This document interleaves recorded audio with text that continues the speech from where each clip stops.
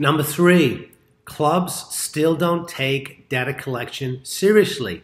Oh, they talk a good game, but in the over 100 places I played golf at this year in 19 different countries, guess how many people asked me for my email address at the counter?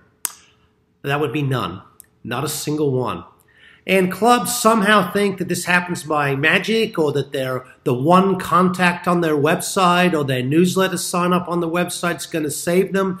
And it's not. You have to make a strategic decision to collect lots of data.